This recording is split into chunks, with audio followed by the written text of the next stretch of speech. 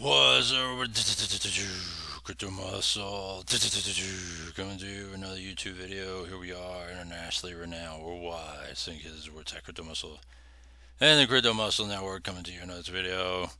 Alright, we're already halfway through the year before the conclusion of this Rekt collaboration experience goes fully through.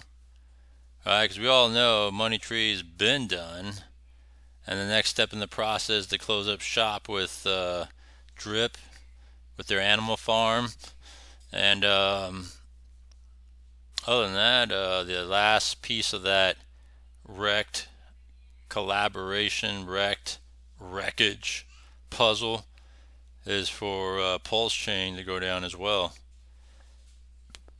But hey, one step at a time, one brick at a time, we knock it all down. Yeah, MoneyTree, I love telling crypto stories, because it's funny. There's only one other person in this space that can tell the stories, because he's the only one that's gone through this time and still here to this day, and that's the legendary Oracle. Alright? That was the only other person in this space right now as I speak that we can go that far back in time and we could tell the stories of what it was, alright, to be amongst these losers that were in the space during that time.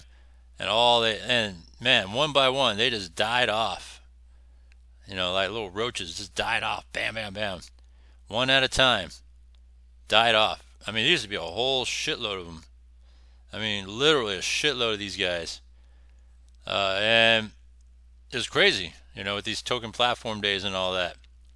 And they just literally just slowly died off. I think the big turning point was, to me, this was a new chapter in crypto at the time, right? Because Moonberg was kind of like the last of those token platforms, right? And they try to play it with, oh, this is going to be a stable coin. Don't worry about it, guys. They're one-for-one stable coins, right? And sometimes they had some weird, odd pumps, right? To where they were acting kind of similar to algorithmic stable coins, where the value of them would just kind of go up. So sometimes there were times with Moonberg being like $2, which was odd for a stable coin, but it was happening. And I kept saying, wait for it to be hit when they go free market. Because the thing about these so-called stable coins or tokens is that these stable tokens don't ever stay stable. they actually get released to quote unquote free market, and let that determine the value of it, right? They get pumped, dumped, and die, right? And only way they can help maintain it would be a community of believers, and if it could keep the facade going, and once it go free market. But I don't know, they time it to go free market for a reason, right? When there's not enough interest anymore, so they let it go free market to kind of just give it some action, right? Pump and all that stuff. And so that's what happened with Moonberg, right? Moonberg was like that last of that token platform era, because next thing you know, you had HashFX that came on the scene. We're talking about now 2019, all right? Before that, 2016, 2019, you had BitConnect, you had all these different token platforms, right?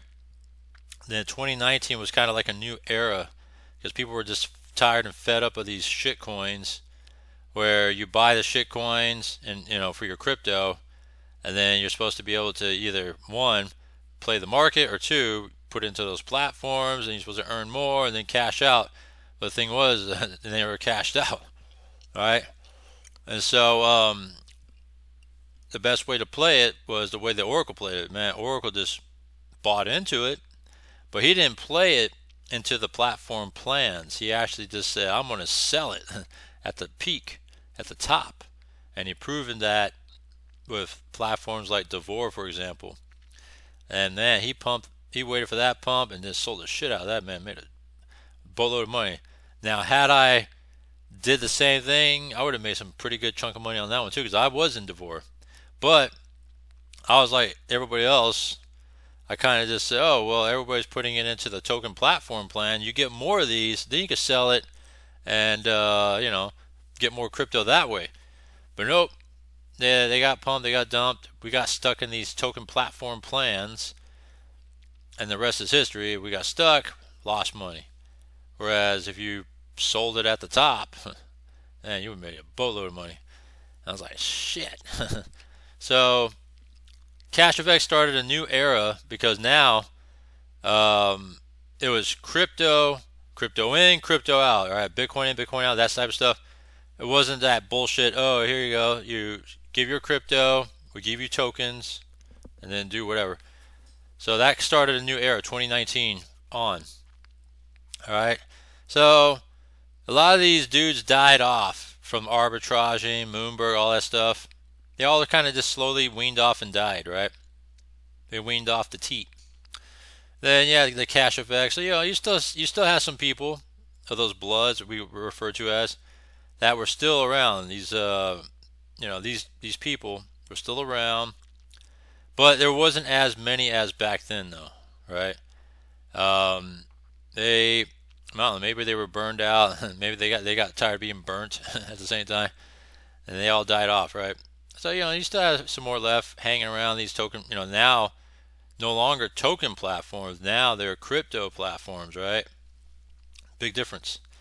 And so time went on. Yeah, smart contracts such as MoneyTree shit, and then they had things like Hex, right? You buy into another shitcoin, and that's a whole different area. It's not even like the ICO days. The Hex, that became now Pulsechain. That's a different sort of token. It is a token, a shitcoin, but it wasn't along the lines of that platform era of shitcoins where you put the shitcoin into a platform. It wasn't like that. This was purely off Hex becoming Pulsechain, was all purely off of hype and speculation, and what it can possibly come to the table in terms of hype, bringing on a whole new crypto chain, right? Network or chain. And so that's what that was. But it kind of played along that whole token shitcoin narrative, right? Because people experienced, if you bought a shitload of Hex, I almost pulled the trigger on that, I'll have to admit, but then I couldn't bring myself to do that. But that's what started this whole new phase. Besides the crypto platforms, you started to see this new phase of these shitcoins becoming something now, and it's all purely hype and speculation. Drip did the same thing too, right? Yeah, they had the little 1% deal with the faucet and all that bullshit, but it wasn't quite the same as it was with those ICO days, right? This was just a whole new era, a whole new time. So you had the Drip with their shitcoin Drip. By the way, it is a shitcoin now. It did play the market, right? It got pumped to like 160 something each. That's a lot. And you can stake it, all that stuff. Yeah, it still plays along that same line, but it was still different because it was now considered quote unquote DeFi, even though it's the same as ICOs. But ICO was taboo now, right? And Drip came along a couple years later, though, so there was space and time from that.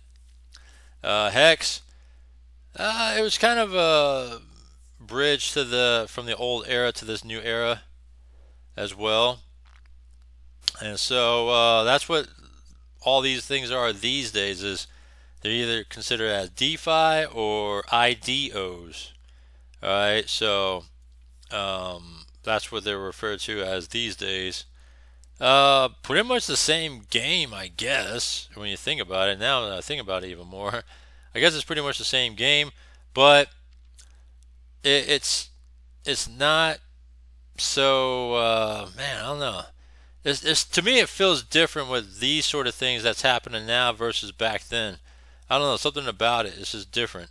The cast of characters are gone, right? A lot of these characters are gone, right? And yeah, you name them, they're gone. I mean, think about it. So anyhow, I just wanted to open up with that story of this stuff. So MoneyTree played along with the smart contract game, and in essence, it was just really what this Tiwi wanted to do was a year before he proposed before MoneyTree about making a platform where you put in money, they use the money for trading, and then you get the results like any other platform that we're doing now, right? But logistically, he couldn't put it together. He couldn't get it together, and he had to go through a lot more hoops to get it going, right? Whereas once he figured out in his little pea brain of his that it's a lot more easier to go the DeFi route and put it in a smart contract and deal with it on the back end of the smart contract with the same sort of way, trading and all that stuff, and then put the results back into the smart contract and pay it out that way. Alright? But his dumbass pea brain, alright, one, because he was arrogant and a piece of shit, alright, couldn't figure out how to get more money to come into this thing, and his pea brain got bored, alright, with just simple trading, right? He was doing spot trading, which is, minimal results, safe, minimal results, and he wasn't bringing in the people like he thought he was going to bring in, because it's not like the platforms that we mess around with. It's in a smart contract deal, so it kind of shrinks the audience just a little bit, right? Because now you got to use, like a MetaMask or TronLink or whatever, and in this sense, yeah, you can use MetaMask for BNB or at the time the BNB wallet, right? Binance wallet, Trust wallet. You could probably use this as well.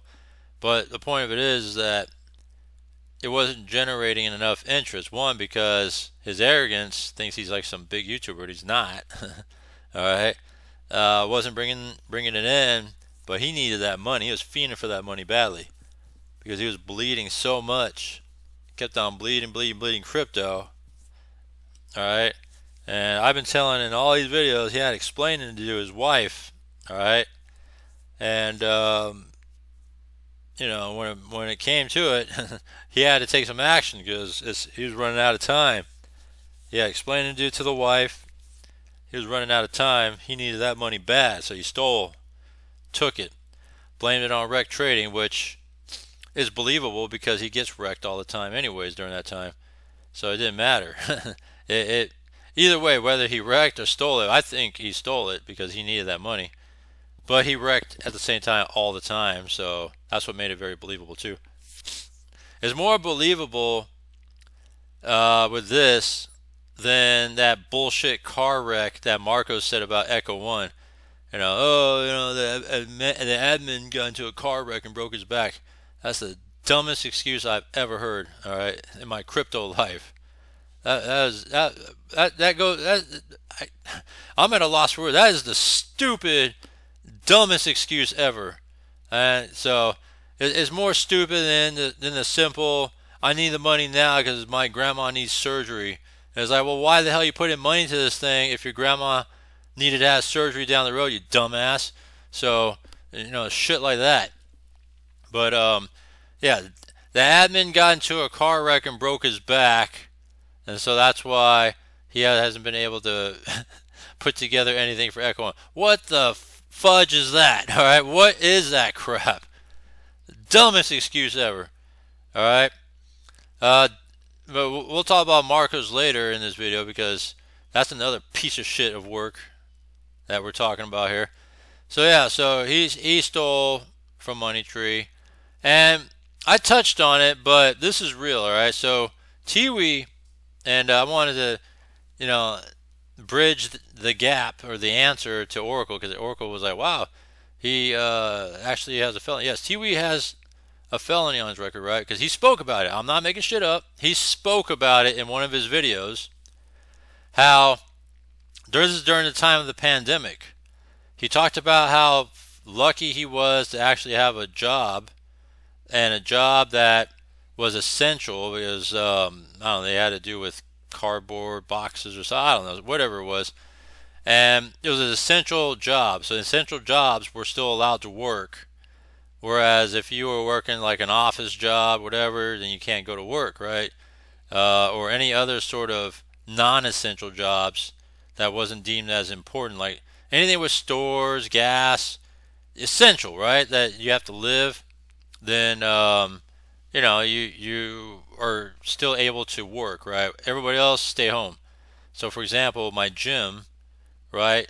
I used to go to my gym, and they were shut down during pandemic because it wasn't considered essential, right? So what happened to those employees, right? They had to stay home, so things like that, right? So going back to Tiwi, he talked about how he was lucky that he had a job that was essential because the type of jobs that he can get are very limited because of his felony on his record. That's what he said. He said it himself when he was doing one of those stupid things where he was driving to work and he would do like a live stream, just doing crypto talk or whatever, and he's driving to work on his phone and he would film the live stream while he's driving, and he spoke about that. All right, so he spoke about the felony, and so he's very limited. That's why he doesn't do much travel, outside of his, where he lives now, New Zealand or whatever, and he can't do much traveling, if any at all, because of the felony. That's why he hasn't gone back to his homeland like Thailand and things like that, because of his felony, right? He didn't speak about what it was specifically or how he got it. All he said was he mentioned that he had it, and it limits the jobs that he can have, which is true. If you have a felony on your record, it definitely limits the jobs that you can have, if you're lucky at all, on able to get a job, because man, a felony is definitely steers a lot of job prospects away, like 99% of job prospects away. So if you're able to get in and get one, then you're damn lucky to get a job. All right, but hey, if you're in the U.S. and California, man, that should come easy, because they don't give a shit about the people. They love criminals and stuff. And so Tiwi was ever to come to California and live and want a job and all that, they welcome him with open arms, because California loves criminals. That's true. So he spoke about that. All right, I don't have to make shit up. I don't need to make shit up. Everything I speak about in all my videos, I don't make shit up. I just tell it like it is, and the stories I hear and the experiences that I experience, I mean, that's just the truth and of life, of what it is. So MoneyTree died because of Tiwi, and then of course, what did he do? The stuff he said he would never do. Every time he said he would never do something, oh, I wouldn't do this, I wouldn't do that, I wouldn't do this, right? He talked about how he would not go through the route of, being a trader that would, go, what's the high risk, because he didn't want to lose money. Well, he did it. He said he would never, whatever, steal or blah, blah, blah, blah, whatever it is he claimed to do about MoneyTree. And what did he do? He stole from it. All right. And his friends acted like they're surprised. Come on, man. You're his friends. You guys know. All right. You guys know. And so, with all that, I would love to hear feedback from those quote-unquote friends to actually see if they knew he was up to no good, right? Let me see if I recall names. I remember there's a guy named Lay. There's Whale Miner. Those are like the two close friends. There's another friend he had in the same country that he hung out with. I can't remember the guy's name. But if any of them guys want to share what happened after the fact, I'd be glad to listen to that and put it out there if they knew and all that stuff. And then there's that trash piece of shit blood YouTuber as well, no longer in the space anyways, Money Mike, trash as well. Alright, when he came out with divs.io, I said it's fucking trash. Alright, trying to be like a crypto exchange, but on a smart contract, I call that shit out. And you know what happened? Tiwi and his little cronies try to come down on me because I call that shit out, and look what happens. Alright, divs was trash anyways because no one gave a damn. And I was right about Money Mike. So yeah, fuck you, Money Mike, too. Alright? So it's funny how that is, right? It's funny how that is with these people. That when shit hits the fan, they can't speak about it. But I can. I'll speak about it all day long. And I'll crush them. And that's what I do all the time. So, yeah, MoneyTree gone, right? So, and I always say that TV like to bridge the story of Drip being evolved into how he was going to use Drip and Animal Farm to help recover funds to bring it back. It's the typical, the platforms that we are dealing with, right? We deal with these high yield platforms, mid-levels and all that. And what happens all the time in these platforms, right? When the platforms die, what do they sometimes do? They sometimes say, if you want to help, if you need to recover your funds, go over to this particular site, and then you sign up, you put in a $50 deposit, and then we'll be able to access your account and recover your funds. They do that all the time in these projects. And what did Tiwi do? He did the same exact thing as these fools do, right? And every time they say that bait and switch stuff, I always say stay away from that. Don't listen to those guys. Once it's a done deal, it's a done deal. And then they'll say something like, oh, if you might, we're in a process of migration. If you sign up for this site and pay $50 or $75, $100, whatever it is, we'll be able to access and recover your funds, and you'll be able to withdraw and all that stuff like normal. And that's all just a bait and switch, right? And then when you try to complain about it in the chats, they delete it so it doesn't look like there's any complaining going on. And Tiwi did the same exact shit. Same exact shit. Oh, I'm going to use Drip to help recover the funds. Just hang in there, guys. But at least he didn't ask for a deposit from people, and instead it was still a bait and switch because he was trying to switch it over to Drip and then have it on Animal Farm to pay everybody back, which was very, very minute and minimal at best. And so that's what happened there. So let's take a look at what Drip's going on these days. All right, so Drip, let me refresh this baby here. I mean, when you see flat lines like that, that means this is dead. There's really no activity, it's dead in the water. Last 24 hours down 20% in terms of 24-hour volume. All right, only 151 bucks in the last 24 hours. That tells you something. All right, it really tells you something. 151. All right, in the last 24 hours, come on, man. This shit is over, it's done. Let's see what's transpired. So down another 2.6% for the past week, as it starts to maybe fall under half a cent soon. In the past month, it's still down about 5.9%. All right, as it starts to fall below 0.5% pretty soon. But yeah, Drip is long done. Let's see. My friend put 10,000 in the Drip, and basically it's worth nothing. Oh yeah, I reread this before already last week. So yeah, this is not good. This is bad. Let's look at Animal Farm, right? Because your boy T would say, "Oh, Animal Farm." So down in the past day, 6%. That's big, just in the past day alone. All right. In the past week, it jumped from $6 to $9, but now I think it's starting to go down because in the past day, down 6% already.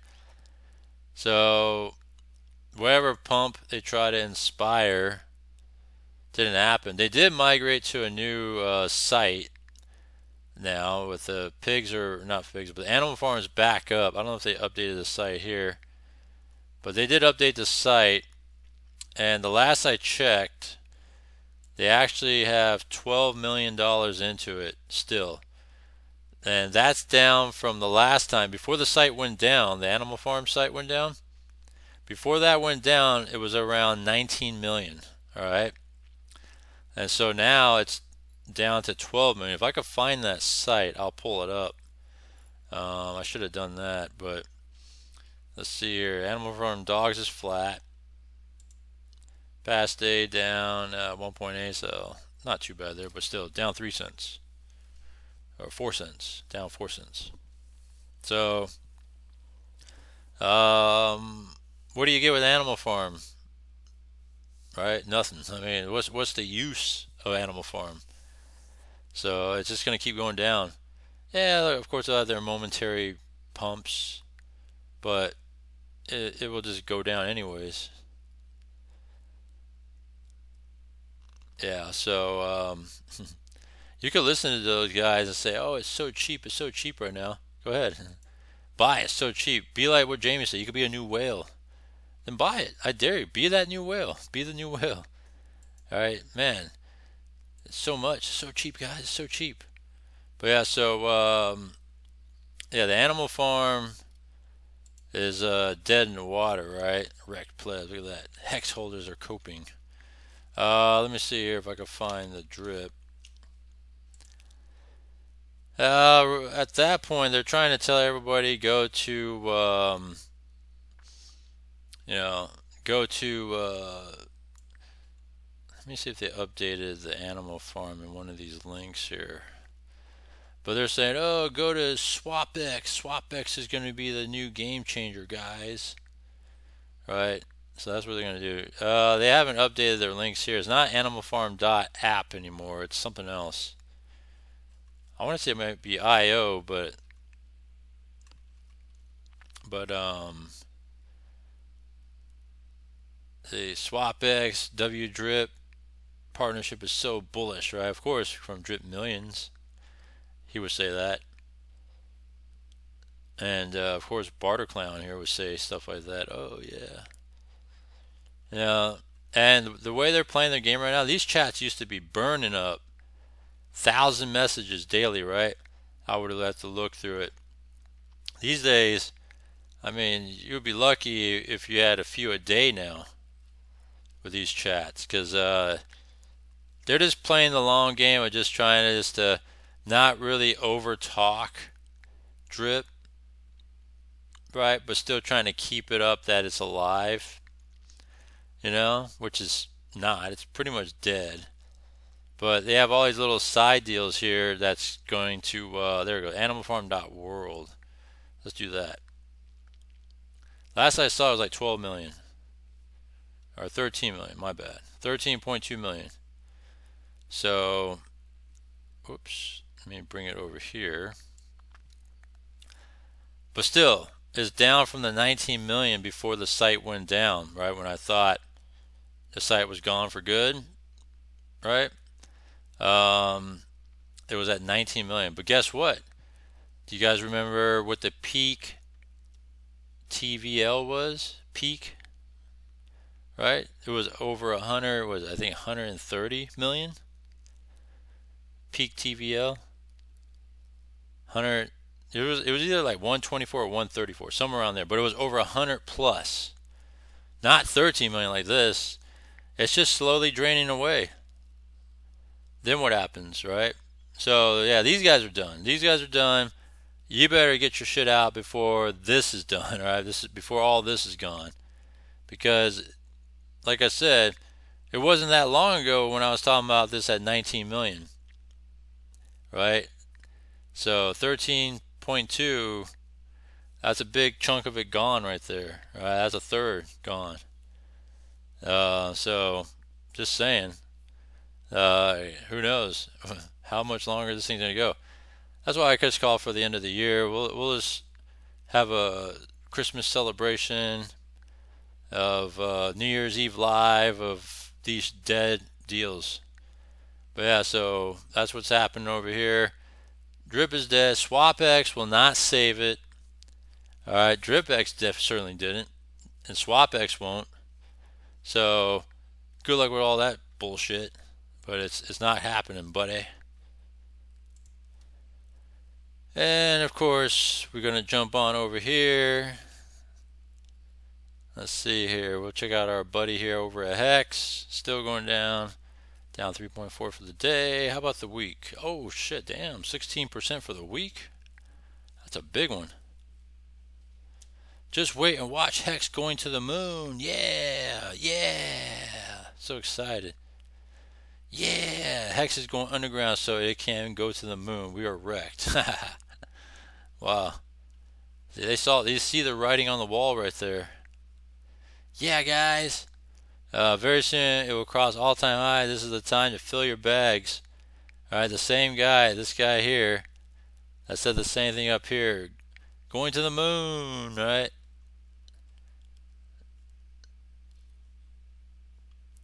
Let's see here. Hex will soon. 0001. Well, it's already there. It's getting there. But yeah, so pretty funny stuff though. Yeah, guys. Yeah. How about for the month? Down 21% for the month. But when you look at the price, 0.0018 to 0.0015, and that's down 21%. You're talking, you know, this is multi-trillion plus tokens circulating.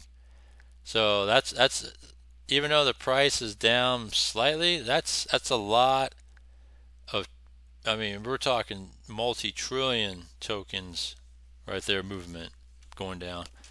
So yeah, that's the problem you have. That's the biggest problem I've had with Hex and Pulsechain and all this whole time, was that the supply was so damn big that to me it's worthless to have such a big ass supply of bullshit. So we're at day 387 of Pulsechain, and still, I always like looking at PLS and PLSX, you know, from sacrifice, right? You know, it's 0.196x sacrifice, 0.47x sacrifice. I mean, that's really nothing. But overhyped talk, right?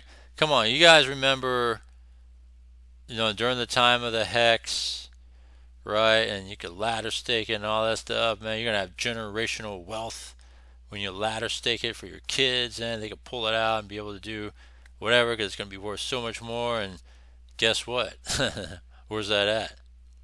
Just saying, where's that at? And so, you know, that kind of parlayed it over into Pulsechain and their sacrifice tokens here.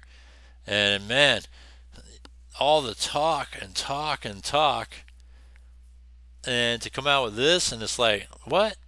Really nothing. I mean, that tells you something right there. So yeah, funny shit though.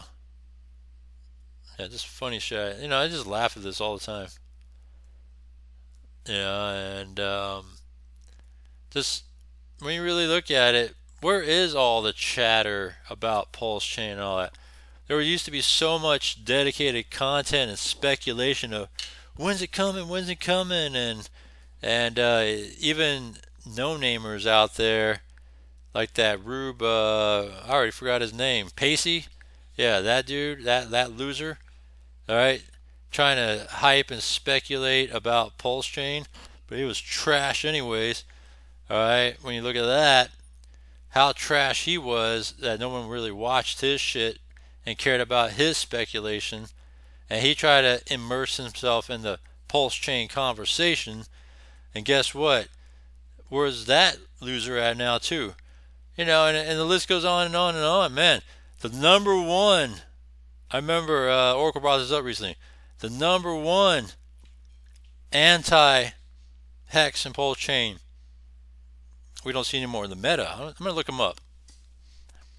Because Meta was the one that was outright the #1 hater. And I would have to say no, I'm the #2 hater. And look at that, a year ago. See, all losers like this guy? Alright, a year ago. He used to have dedicated, he ran out of stuff to talk about, right? So he focused on Hex at that time. And all these other shit coins. But mainly Hex and Pulsechain. And they even dedicated himself to Pulsechain content. It's like, well, how are you gonna really like keep the Pulsechain conversation going, right? So that's what happened there. Let's see here if the meta's still around. Let's see. I haven't seen anything in a long time. All right, cool. Damn. So it started coming out with new stuff here the last couple times. Who taught you to hate yourself? I wonder what that's about. And Pulsechain FUD podcast featuring Pulsechain.